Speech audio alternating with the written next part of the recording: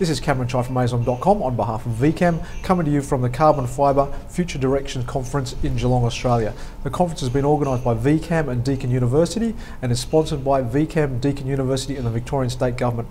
Today I'm speaking to Assistant Professor Jeffrey Wiggins from the University of Southern Mississippi, and I'd like to take this opportunity to welcome Jeffrey to the program. Thank you. So Jeffrey, could you tell us a bit about what your department and your research team does at the University of Southern Mississippi? Sure. University of Southern Mississippi is one of a handful of universities in the United States that specializes in polymer science and engineering. That is primarily a chemistry-based program. We have degrees at PhD, master's, and bachelor level in our department. And we focus primarily on the synthesis and analysis of polymeric materials. Okay, and more specifically with relation to carbon fibre composite type materials, you guys work more with the matrix materials rather than the fibre materials? Yeah, that's correct. We would focus primarily at the molecular level of what we call matrix science and engineering, which is an opportunity to gain more performance out of carbon fibers and carbon fiber composites. Okay, and you were saying to me before we started the interview that you've done some work on prepregs. Could you tell us a bit about that? Yeah, prepregging is a manufacturing process that introduces matrix chemistries to carbon fibers. The prepreg materials are the materials that would be used, say, by the aerospace industry or by defense for actually manufacturing products. So at some point in time you need to introduce matrix chemistries to the fibers, and so this is one of several processes that accomplishes that. And the chemistries that you develop, do they help bond the fibers to the matrix materials? Well, you know, matrix chemistries play numerous roles in the performance of composites. We call these matrix critical properties.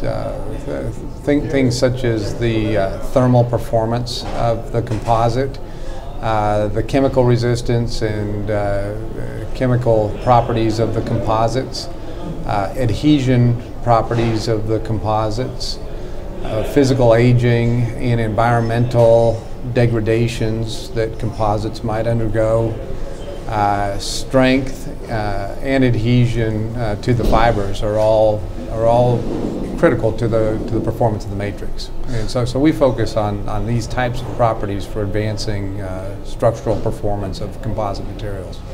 Okay, and what about nanotechnology? Has been a pretty popular area of research and been integrated into a lot of materials type applications and application-based research over the last few years. Have you guys been involved with much nanotechnology?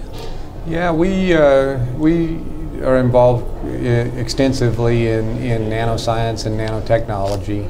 Again, you know, nanoparticles are dispersed within matrices typically, and so that matrix quite often are polymeric, and so we study the performance enhancements of nanoparticles, the dispersion of nanoparticles within matrices, as well as the stabilization of those nanoparticles within the matrix to achieve performance. And what about, is there any problem with putting nanoparticles into the matrix materials when you put them into prepregs? Like, does the carbon fibre structure there act as like a filter for the nanoparticles, and such that you get a non-uniform dispersion of them once you've put them into the prepreg material? Yeah, I think you know, when you think about a nanoparticle, you're talking about a particle that is extremely small from a size scale. The goal for any type of nanotechnology is to achieve what we call molecular level dispersion, so that these particles are truly separated from each other.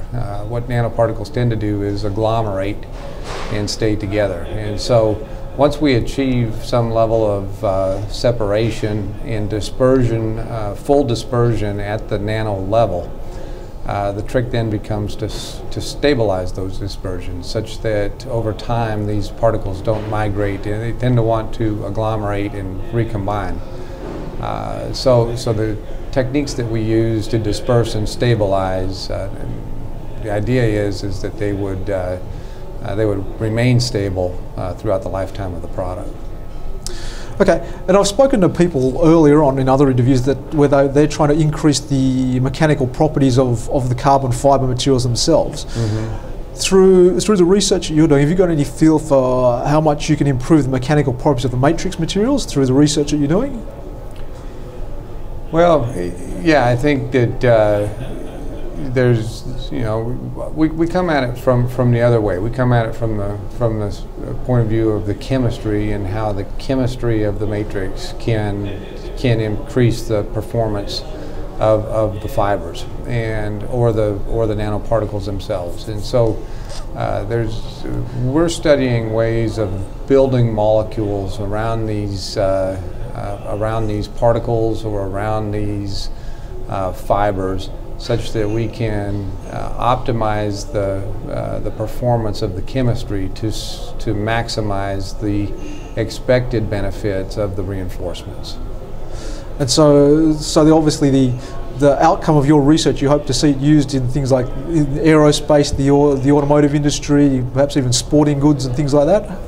Yeah, my research funding is focused in the areas of sports and high performance materials, aerospace, consumer products, and defense. And so can you see carbon fibre materials in the future being used in applications that they're not currently being seen in? We are constantly working with various agencies and corporations to look at metal replacements through the use of fiber reinforced composites.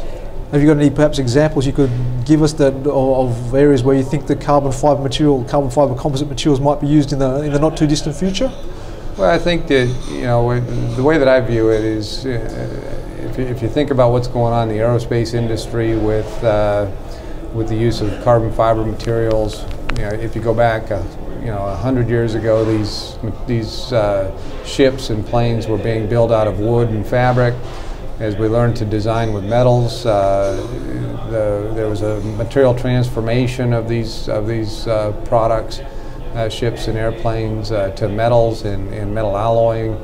And today we're on the cusp of another material transformation, which is transforming metals to polymer matrix composites, polymer matrix fiber composites.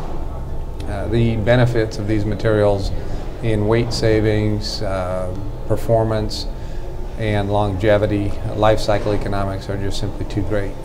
So as companies like Boeing and Northrop Grumman drive these advancements, we'll see rapid proliferation of carbon fiber and other fiber reinforced polymeric materials to replace metals in consumer markets. All right, Jeffrey, thanks very much for telling us about what you guys do and where you hope to see the carbon fibre composite materials market go. And we thank you for your time. Thank you for having me.